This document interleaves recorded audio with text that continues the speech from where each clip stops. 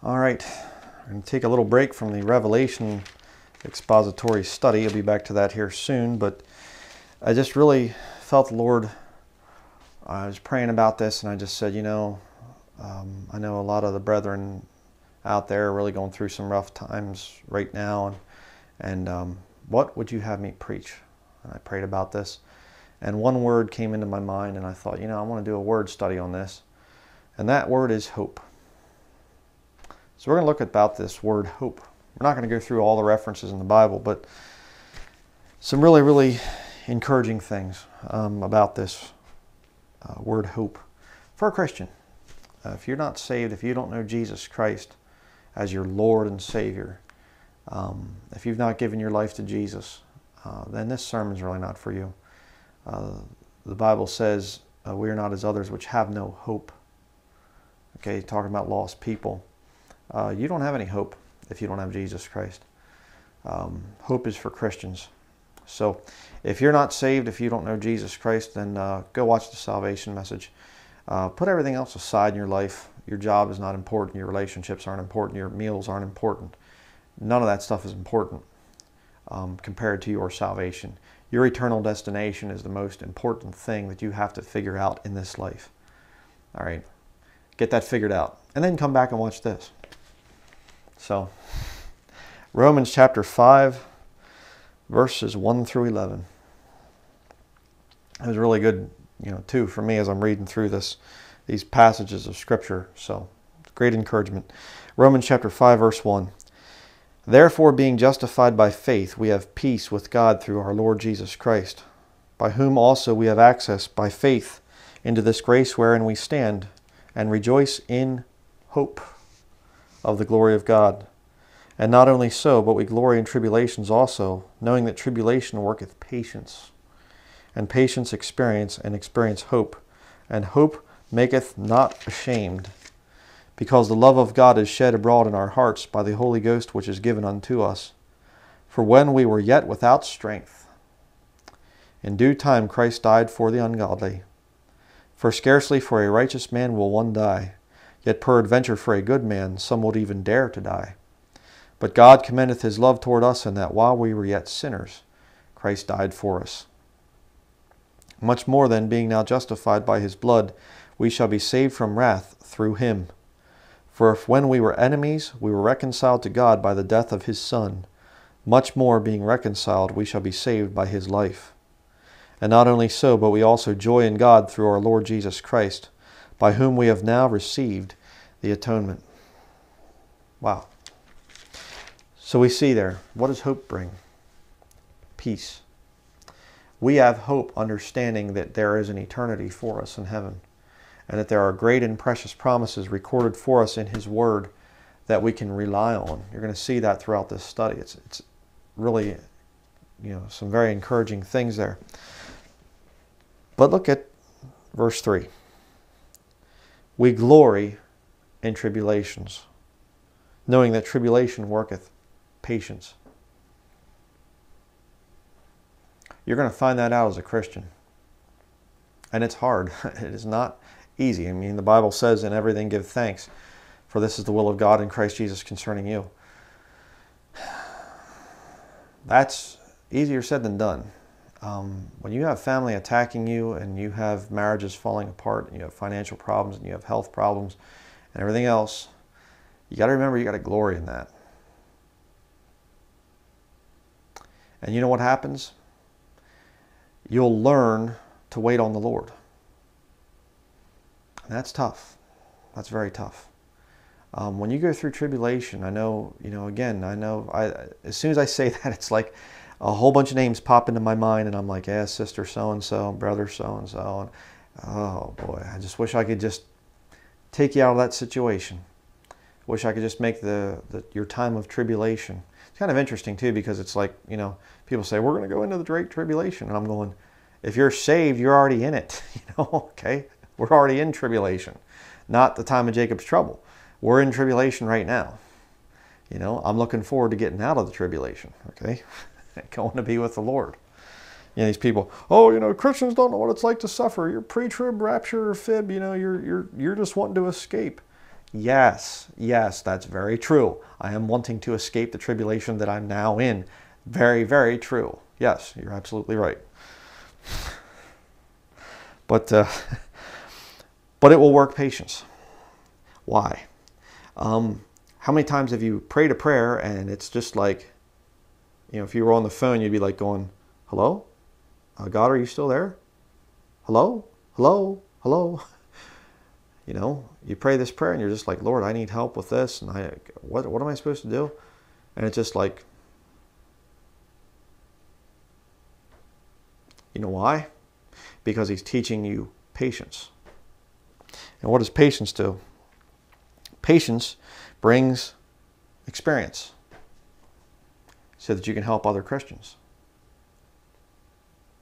A lot of the things that I go through, that my wife goes through, we have gone through as a couple, a lot of those things, we recount them, we tell them to encourage you to continue. A lot of you say things that you've gone through, and it encourages us. The tribulation that you have will work patience, and that patience will bring experience. I mean, there are times that you will think to yourself, I'm not going to get through it this time. I'm sick. I have this financial problem. I'm finished. This is it. The tribulation, God will teach you patience, and you get through it. And a little while later you go, you know what? Yeah, I've been through this before. You get experience. Yeah. And what does experience bring? Hope. What is our hope as Christians? The blessed hope, the glorious appearing of the great God and our Savior, Jesus Christ. Do you have hope? I do. And you're not going to take it from me, post-tribbers. You're not going to take it. But let's continue. Romans chapter 8. Beginning in verse 20. It says here, for the creature was made subject to vanity, not willingly, but by reason of him who hath subjected the same in hope. Because the creature itself also shall be delivered from the bondage of corruption into the glorious liberty of the children of God. Let me stop there for a minute. The bondage of corruption. Isn't that interesting? Into the glorious liberty of the children of God. We're going to have glorious liberty when we get up there to be with the Lord. We're going to know even as we are also known. 1 Corinthians 13 talks about that. But he is subjected by reason of him who hath subjected the same in hope. I thought that was interesting too. We have been subjected. We are what do we have? What keeps us sane? Our hope. That's about it. Why? Because here in this life we are caught up in bondage to corruption. Yeah, it's frustrating sometimes, I mean, it's just like you get some kind of weird pain or sore in your body and you're like, oh man, this is really, kind of the thorn in the flesh thing, and you're going like, Lord, please help me to get rid of this thing. I don't know what the problem is here. And you finally get it corrected and something else goes wrong. And you're like, nuts, And you see some kind of thing really going bad in the world and you're just going like, oh boy, this is bad. What is it? The bondage of corruption. We are tied to this world. We are here for a purpose. We'll get more into that later as we continue, but we're subjected to live in hope, looking for Jesus Christ while being in bondage to this world. Every year that passes by, you feel more aches, you feel more pains, you feel closer to death. Something, isn't it? Verse 22, for we know that the whole creation groaneth and travaileth in pain together until now. And not only they, but ourselves also, which have the first fruits of the Spirit, even we ourselves groan within ourselves, waiting for the adoption, to wit, the redemption of our body. Looking forward to it. Verse 24, for we are saved by hope, but hope that is seen is not hope. For what a man seeth, why doth he yet hope for? But if we hope for that we see not, then do we with patience wait for it. Where does patience come from? Tribulation. If we suffer, we shall also reign with him. You see? It's really kind of interesting. We are in the tribulation right now as the body of Christ. And we'll be leaving. So you say, are you post-trib? Well, in that sense, yeah, I'm post-tribulation, rapture. My tribulation is going to be over when the Lord says, come up hither. Praise the Lord for that. Verse 26, likewise the Spirit also helpeth our infirmities, for we know not what we should pray for as we ought, but the Spirit itself maketh intercession for us with groanings which cannot be uttered. You ever been there? You know? You don't even know how to pray. You don't even know what to pray. It's just like, I gotten so sick, I get so sick, I should say, not gotten. I get so sick sometimes. I mean, I do good, and then it's just like, boom, really bad sometimes. And I've gotten so sick at times, it's just like, do you want this kind of food? No. Do you want to go for a walk outside, get some fresh air? No. Do you want to take a nap? No. It's just like, Lord, just get me out of this thing. I don't know. I can't even talk right. Yeah. It's those times that the Holy Spirit will be very near to you. Verse 27, and he that searcheth the hearts knoweth what is the mind of the Spirit, because he maketh intercession for the saints according to the will of God. And we know that all things work together for good to them that love God, to them who are the called according to his purpose. Life verse right there. Whatever you're going through, it is working together for good. You say, but brother, I don't see how what I'm going through right now, how can this be working together for good? Well, if you're being chastened for something that you've done wrong, well, even that technically is working together for good. The chastening is a good thing. But if you examine yourself and you say, Lord, what did I do to deserve this? Well, keep in mind, Romans 8:28. Whatever you're going through, it will work together for good. It will be tribulation that you're going through, and it is working patience in you, and that patience leads to experience, and that experience will bring you hope. And hope is one of the most blessed things that we have. Pretty interesting. Next, let's go to Romans chapter 12. Looking at my notes, I have them over here on the table. If you've seen the tour of the thing, it's over here on this table beside me. So, going to be working on some other things, stuff like that. I have more work to do in here, but Romans chapter 12, verses 4 through 12. We'll read these verses. For as we have many members in one body, and all members have not the same office, so we being many are one body in Christ, and every one members one of another. Having then gifts differing according to the grace that is given to us, whether prophecy, let us prophesy according to the proportion of faith, or ministry, let us wait on our ministering, or he that teacheth on teaching, or he that exhorteth on exhortation. He that giveth, let him do it with simplicity. He that ruleth with diligence, he that showeth mercy with cheerfulness. Let love be without dissimulation. Abhor that which is evil. Abhor that which is evil? Oh yeah, absolutely. Cleave to that which is good. Be kindly affectioned one to another with brotherly love, in honor preferring one another, not slothful in business, fervent in spirit, serving the Lord. Rejoicing in hope, patient in tribulation, continuing instant in prayer. Isn't that something? You see it again, a tie-in. Patient in tribulation. Tribulation works patience. Patience, experience. Experience, hope. And in hope, you can rejoice. And we're going to see that again. Like I said, this is a thing that will continue throughout the theme of this study. You're going to see the things that are awaiting us in heaven are going to be so mind-blowing, just like, wow. I mean, get up there, you have a body that is, it's not a, well, I get a brand new body and, as soon as I drive it off the showroom floor, it loses value, No. Your body is going to be in a permanent state of perfection. immortal body that does not corrupt. You aren't going to look in, yourself after the first million years and go, man, I'm getting wrinkles. Man, probably get some Botox treatment or something here in my face. My teeth are getting kind of corroded here. Nope. Incorruptible. And that's just your body. Then you think about the city, New Jerusalem, and city with golden streets. We walk on gold.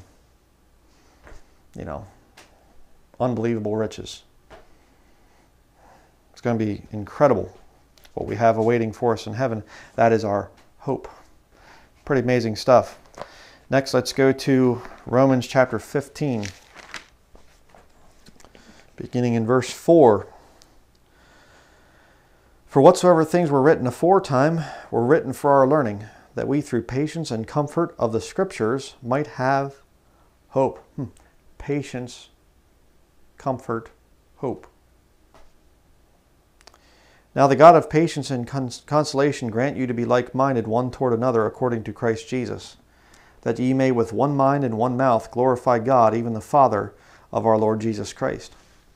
I did a video on this a little while ago, and there's only a few things that we can really disagree on as Christians, agree to disagree on, and that's celebration of holidays, because there are different kindreds, different people, different ethnicities that have different traditions, different holidays and things like that.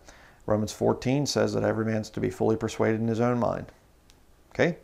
Diet is the second thing. One is weak, eats herbs, another eats everything, meat included, fine. You're not to judge each other on that. And then the third one that I believe in is the thing of head coverings. Again, it's a cultural thing. 1 Corinthians chapter, 10, I think it is, or 11. Let me go there real quick just to make sure I get my reference correct. 11. Verse 16, but if any man seem to be contentious, we have no such custom, neither the churches of God. Okay, talking about head coverings, physical head coverings. They're arguing over the thing.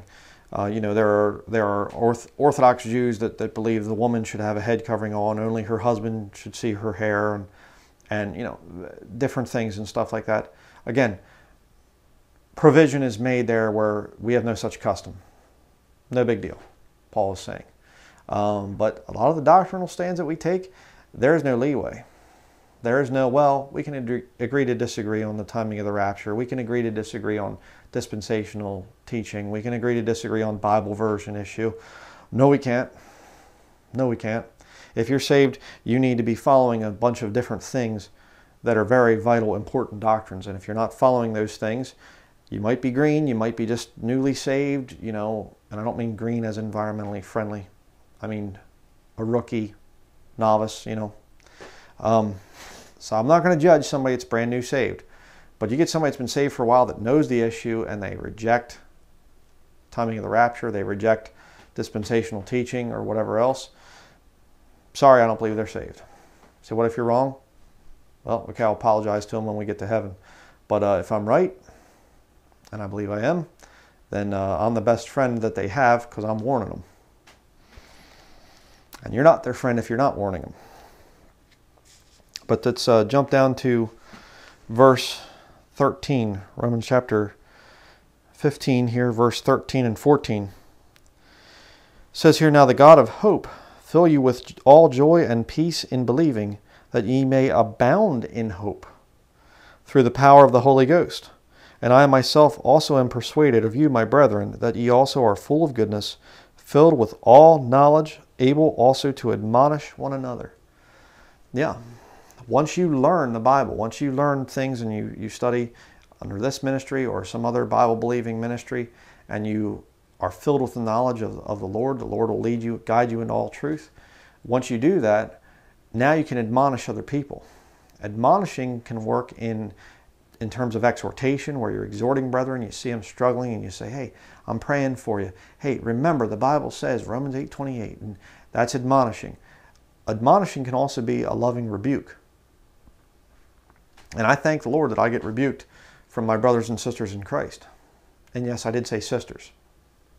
There's a right way to do it if you're a sister in Christ. to lovingly come and say, Brother Ron, I'm not trying to usurp your authority or anything else, but you said such and such. Doesn't the Bible say this? You know, you let the Lord rebuke me. See? Quoting scripture. And I've had to say, yeah, you know what? You're right. A number of times, and I'll do that. Right? It's great. But again, we see there, joy and peace in believing that ye may abound in hope. And the God of hope, He'll fill you with those things. It's quite incredible. And again, when you have hope, when you stand on the promises of God's word, you can admonish one another and encourage and uplift and softly, kindly rebuke in love one another. It's a great thing. Next, we're going to go to 2 Corinthians chapter 1. 2 Corinthians chapter 1, verse 2 through 10. It says here, grace be to you and peace from God our Father and from the Lord Jesus Christ. Blessed be God, even the Father of our Lord Jesus Christ, the Father of mercies, and the God of all comfort, who comforteth us in all our tribulation, that we may be able to comfort them which are in any trouble, by the comfort wherewith we ourselves are comforted of God. For as the sufferings of Christ abound in us, get a hold of that one. The sufferings of Christ abound in us. Christ had disciples. Many of them turned on him. Christ was a man of sorrows, acquainted with grief. Family, friends, relatives, people being ashamed of him. Are you going through that? Yeah. So our consolation also aboundeth by Christ. So you're going through the sufferings, but your consolation, your rewards that you're going to have in heaven will be great if you stand by the Lord. In due season we shall reap if we faint not. Galatians chapter 6 talks about that. Verse 6, and whether we be afflicted, it is for your consolation and salvation, which is effectual in the enduring of the same sufferings which we also suffer. Or whether we be comforted, it is for your consolation and salvation. And our hope of you is steadfast, knowing that as ye are partakers of the sufferings, so shall ye be also of the consolation. For we would not, brethren, have you ignorant of our trouble which came to us in Asia, that we were pressed out of measure above strength, insomuch that we despaired even of life. Have you been there? Yeah. You think to yourself, how on earth am I going to get out of this thing? I'm really sick, or this thing's happening. My marriage is totally falling apart. I just lost my job. I'm going to be out on the street. What am I going to do? I mean, despairing even of life. Verse 9, but we had the sentence of death in ourselves, that we should not trust in ourselves, but in God which raiseth the dead, who delivered us from so great a death, and doth deliver, in whom we trust that he will yet deliver us. God will deliver you when you get saved, but he will also deliver you when you're having problems. And you might not see it. You might be looking out at the future just going, I don't know how on earth I'm going to get out of this thing. I just don't see any other way. I mean, the rapture, please, Lord, come back soon, come quickly, Lord, please. That's a lot of the attitude that you're going to have sometimes. But, the present situation that you're in, Romans 8:28 said it's going to work together for good. So in a sense, the longer you're here as a Christian, your life can improve, but we're still looking for the rapture. We're still looking and saying, okay, Lord, I've had enough of the bondage of corruption down here. Can we leave now? And he'll make that decision. But again, hope. You see it there. Let's continue. 2 Corinthians chapter 3, verse 12. Another good one that I follow quite a bit. Seeing then that we have such hope, we use great plainness of speech. Every Bible believer I've ever met, real Bible believer that's saved, will use great plainness of speech. Why? Because we have hope. You know, again, you know, I get this thing all the time in the comments. Who are you to judge people's salvation? You have no right to judge people's salvation. You shouldn't say that people are lost. You know, I never get somebody saying you shouldn't say that people are saved. It's kind of ironic, you know. It's wrong for me to say so-and-so is lost, but it's okay for me to say that everybody's saved. You know, everybody or anybody's saved. Interesting. But I mean, what kind of a preacher would I be? What kind of a Christian would you be if all we ever did was walk around saying, I don't really know who's saved. I think that, you know, God's going to work all that stuff out. We'll know when we get there. Why bother reading the Bible? Why bother preaching? Why bother anything? It's absurd. We have hope, therefore it gives us great plainness of speech.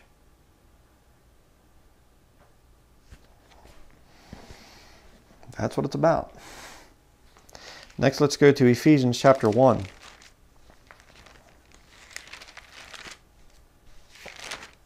You know, word studies are nice because, you know, basically I'll go through the list and I'll say, okay, yeah, that'd be good for the study and things. And I go through and it's, you know, kind of going from, you know, back to front, or front to back, excuse me. So it's, you know, easier to turn to that way.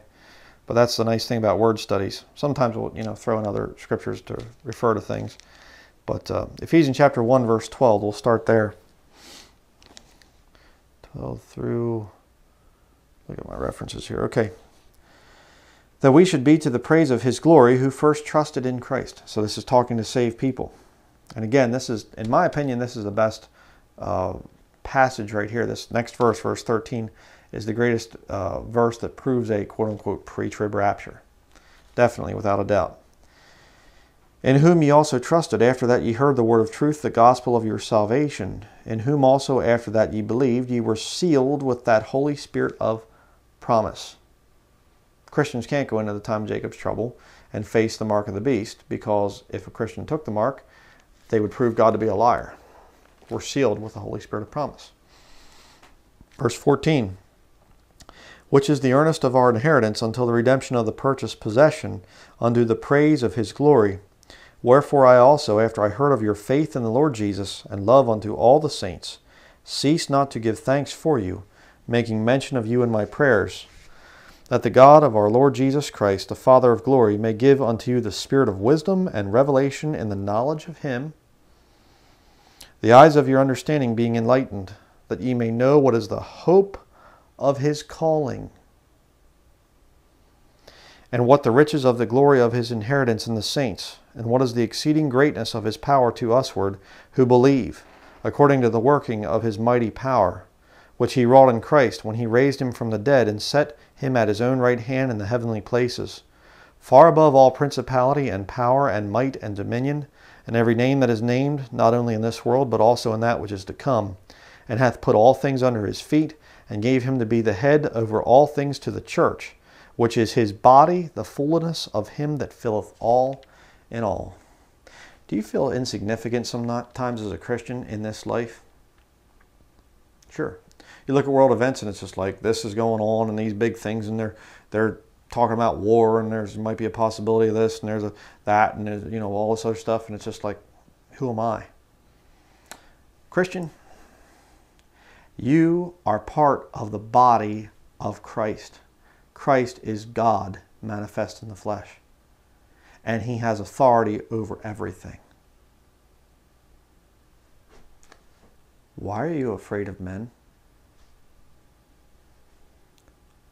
Why am I afraid of men? Think about that for a minute. Hath put all things under his feet, and gave him to be the head of over all things to the church, which is his body, the fullness of him that filleth all in all. Far above all principality, power, and might, and dominion.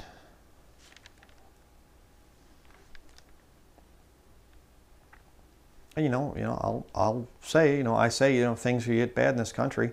When I'm saying things could get bad, I'm saying we're not going to be living at peace anymore, and that is technically a bad thing. But it's only going to be if the Lord allows that stuff to happen. I mean, let's just face it. The Jesuits are pretty much in control of this country. Pockets of resistance here and there, sure. But things are getting bad quickly. But you know what? The Black Pope himself could come here to this house with an army of 20,000 men, and the Lord could say, don't touch him. And they're forced to listen.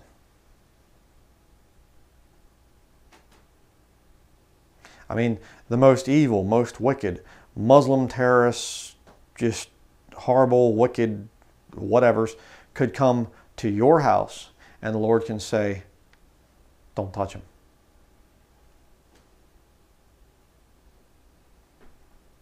What great hope.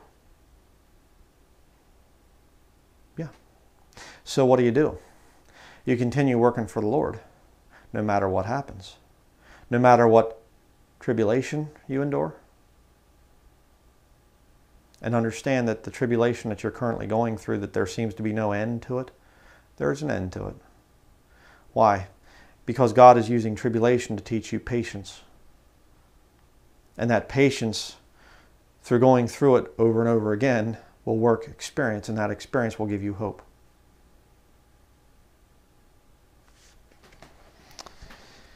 Go to Ephesians chapter 4.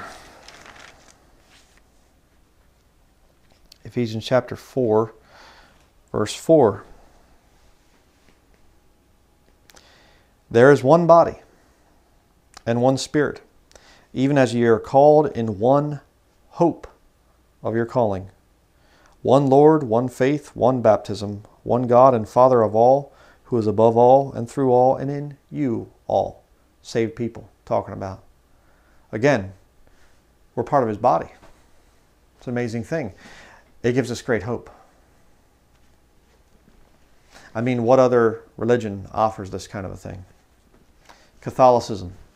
Well, if you, as long as you're committing venial sins and not mortal sins, if you die in a state of grace and you know, whatever, I mean, the priest can still come and perform the last rites, you know, and put his little oil thing cross on your head and stuff, you know, whatever.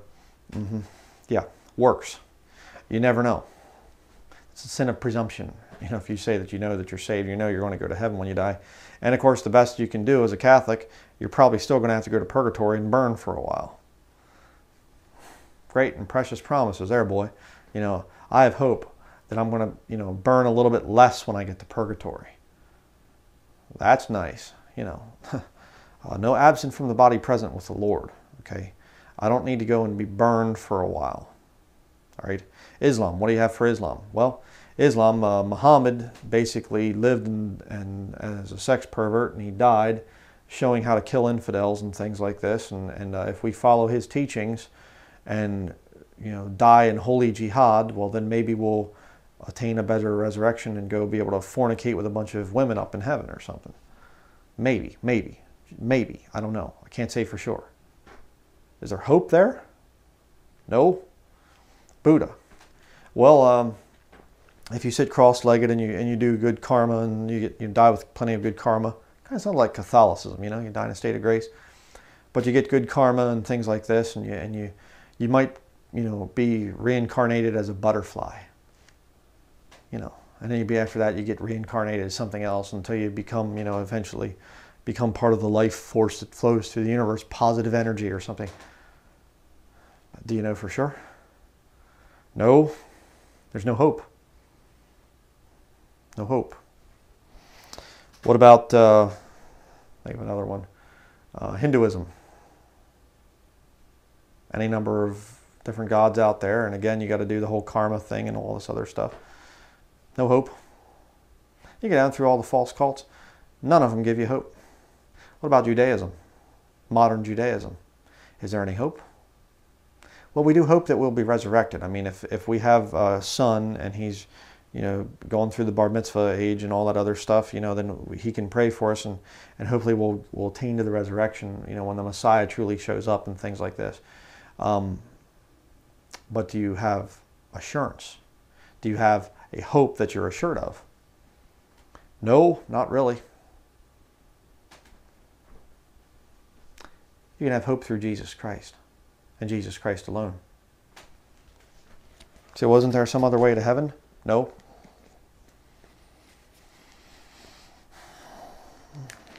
Let's continue.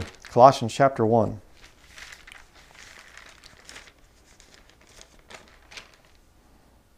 Colossians chapter 1, beginning in verse 3. We give thanks to God and the Father of our Lord Jesus Christ, praying always for you, since we heard of your faith in Christ Jesus and of the love which ye have to all the saints, for the hope which is laid up for you in heaven, whereof ye heard before in the word of the truth of the gospel, which is come unto you, as it is in all the world, and bringeth forth fruit, as it doth also in you, since the day ye heard of it, and knew the grace of God in truth. The hope which is laid up for you in heaven, whereof ye heard before in the word of the truth of the gospel. The gospel, the good news contained in this book. Lay up for yourselves treasures in heaven.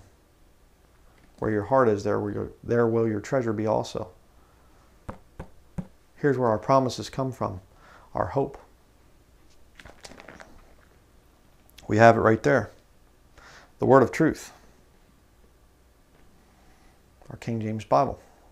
It's funny too, because the passage we just read there in Ephesians chapter 4, one Lord, one faith, one baptism. These new versionists come along and they say, I think it's frightening to think that there could only be one Bible. Okay, why? I actually had my older brother tell me that the one time. He's a professing pastor, and he said he thinks it's frightening to think that there would only be one Bible.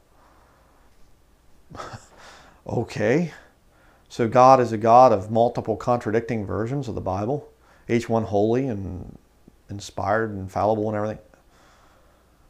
They all contradict one another? No, I believe that God said, okay, this is my book, use it, and hey, test the other ones out. I did. For a lot of years as a false convert, I used the NIV. I used a New American Standard Version, the New King James for a little while, and things. They don't work. They don't work. They won't change your life. They don't produce fruit. The King James Bible produces the fruit. You say, what about Greek and Hebrew? Not going to produce fruit at all. Okay, unless you're speaking to Greek or Hebrew people, Hebrew-speaking people. Now, I speak English. I'm going to preach out of the English King James Bible. And it produces fruit. And gives me hope for eternity. 1 Thessalonians chapter 5.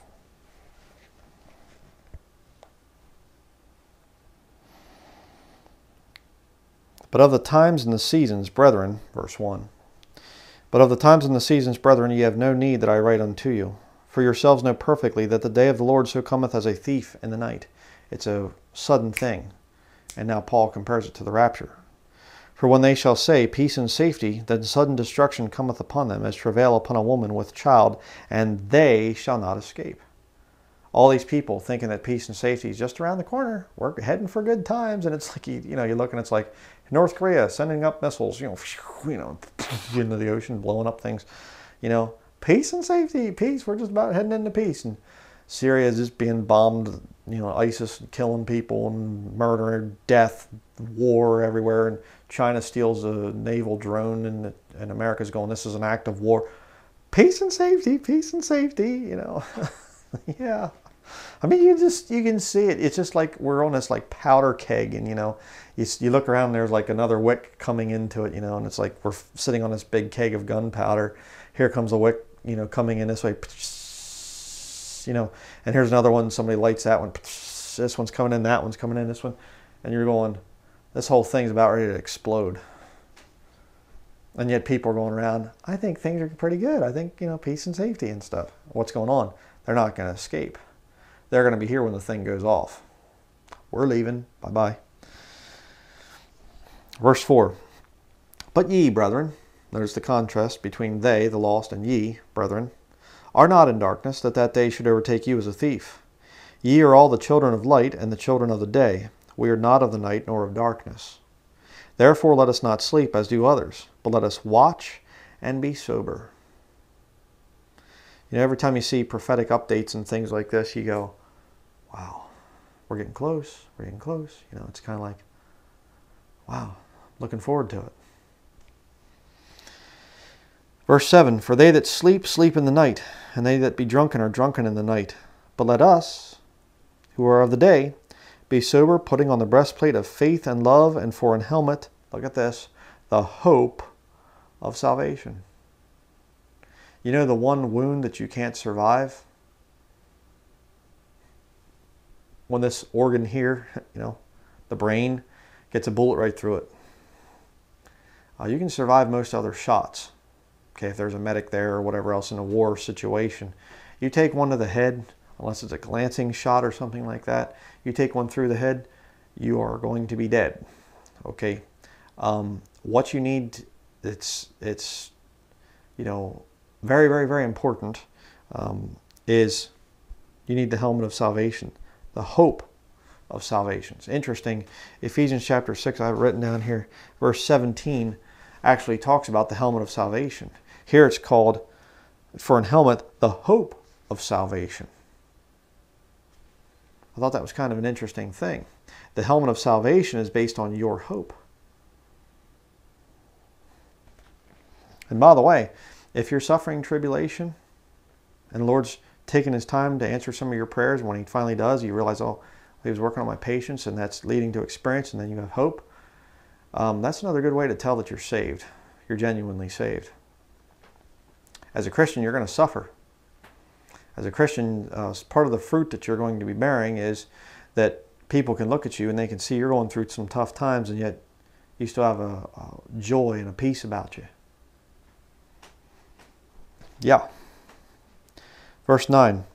For God hath not appointed us to wrath, but to obtain salvation by our Lord Jesus Christ, who died for us, that whether we wake or sleep, we should live together with Him. Wherefore, comfort yourselves together, and edify one another, even as also ye do. And I can truly say that about my viewers. I love you all in Christ, and I see this all the time. Comfort yourselves together. There's times I see a brother or a sister, and they write a comment, and they're just like, I'm really going through a hard time right now. And a couple other people will write, and I'll be like, hey, I'm praying for you. I know what you're saying. I'm going through the same thing. Comfort yourselves together, and edify one another, even as also ye do. I want to make sure I have my word order right there. You do it. I see it. And that's an encouragement to me. It's encouragement that I'm not just preaching to a whole bunch of lost people that are faking me out or something, I see the tribulation that you're going through. I see the patience that comes from it. I see the fact that a lot of you have the experience. You can say, yeah, I've been through some things. You know what, sister? What you're going through with your lost husband there, I see it. I had the same thing. I'm going through the same thing myself. Yeah, it's rough. I know what you're saying. Hey, brother, I know you lost your job. I understand. I've gone through that. I see this in the comments. You're doing what this verse says. And that's a great encouragement to me. We have hope, brethren. We're not without hope. Finally, turn to Titus, the book of Titus, chapter 1, first 3 verses, beginning in verse 1, in other words.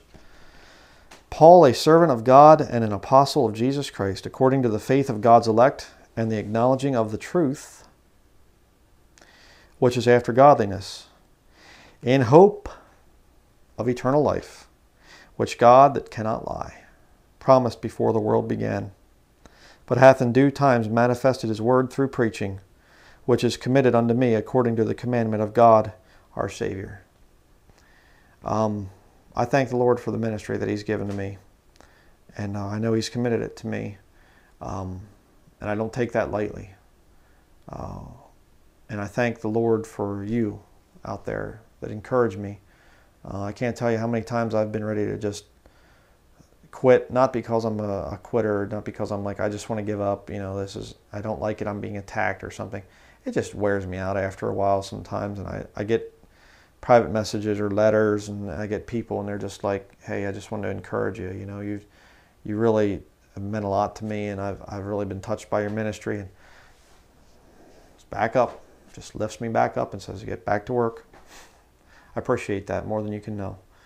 A lot of you say, I can't wait to meet you in heaven someday. I want to shake your hand and things like this. And I want to shake your hand. I really do. A lot of you out there, we're going to have a great time when we meet. And I'm going to say, you know what?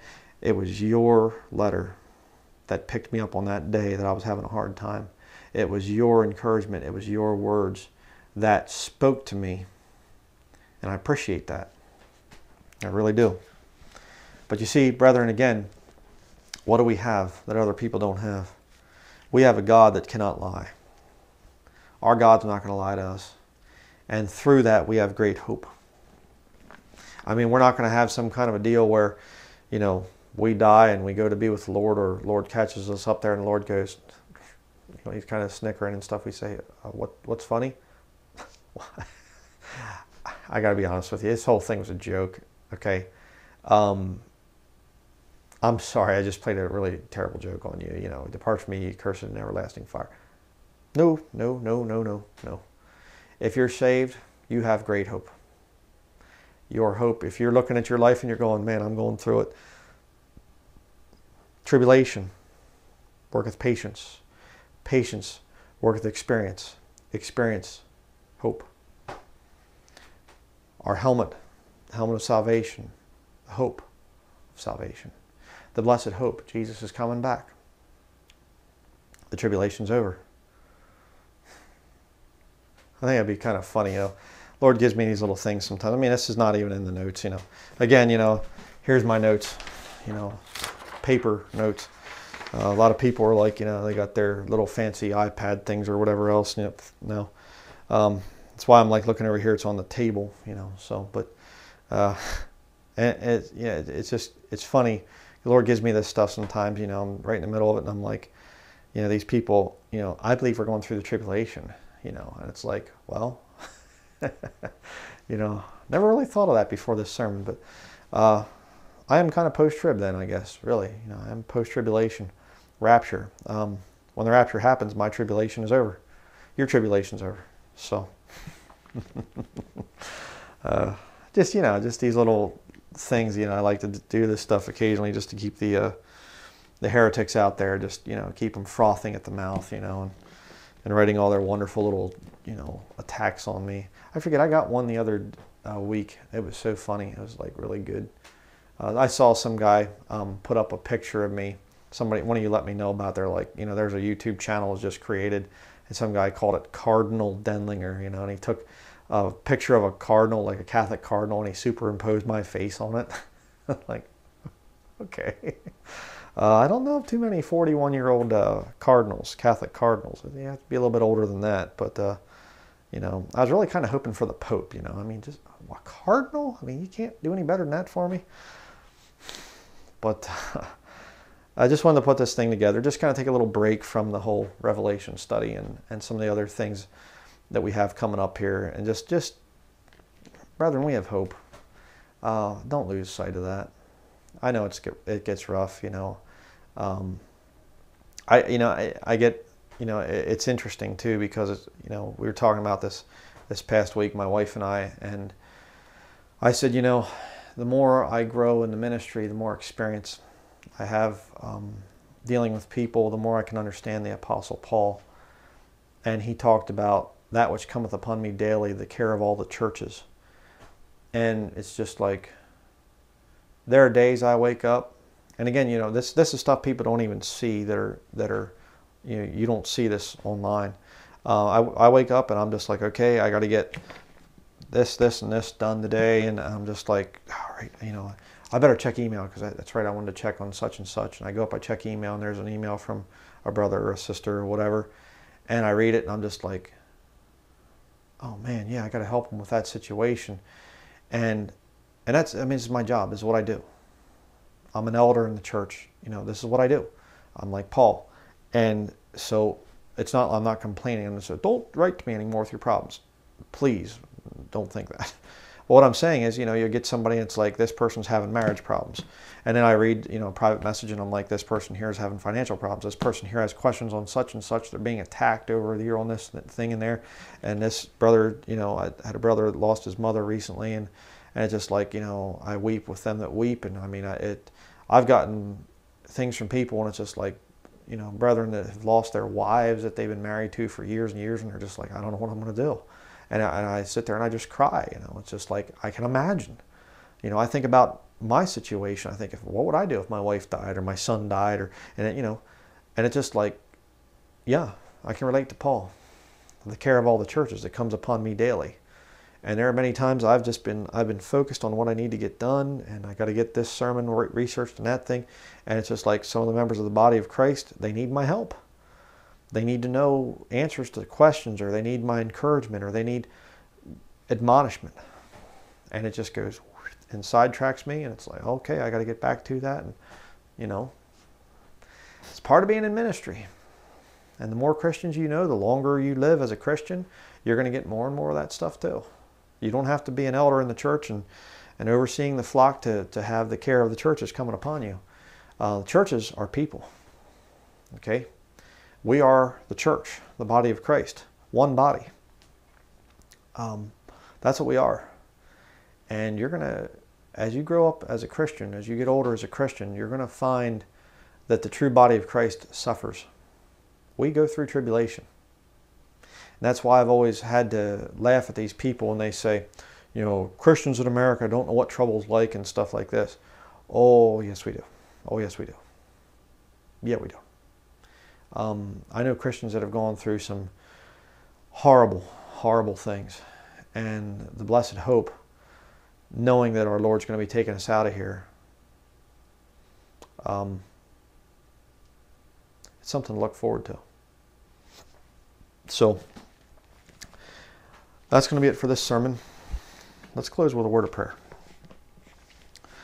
Dear Heavenly Father, thank you, Lord, for the hope that you give us. And I just praise you, Lord, for all that you've done for us. And as your word says, when we were yet without strength, in due time, Christ died for the ungodly. We're just such wicked, ungodly sinners down here, Lord, and the things that we've done. I think back over my past and I just shake my head sometimes. I think, how in the world, why would he have saved me? I just don't understand. But I know that you did. I know that your blood was shed for me. I'm a sinner. I thank you, Lord, for that. I thank you, Lord, for saving my brothers and sisters in Christ and giving us hope of an inheritance in heaven, and hope that you're going to be catching us out of here and in your timing, Lord. That's the whole thing. And that we are here for a purpose. And Lord, I just pray for the brothers and sisters out there that are going through tribulation, that you would help them, Lord, to learn to be patient and give them an experience that will lead to hope. And Lord, if there's somebody that's watched this that doesn't know for sure that they're going to go to heaven when they die, I pray, Lord, that your Holy Spirit would convict them right now. Convict them of their sin that they know that they're committing, whatever it is, that your Holy Spirit would show it to them and say, you're not right. You need to come to me. You need to be saved. You speaking that to them. I pray that, Lord.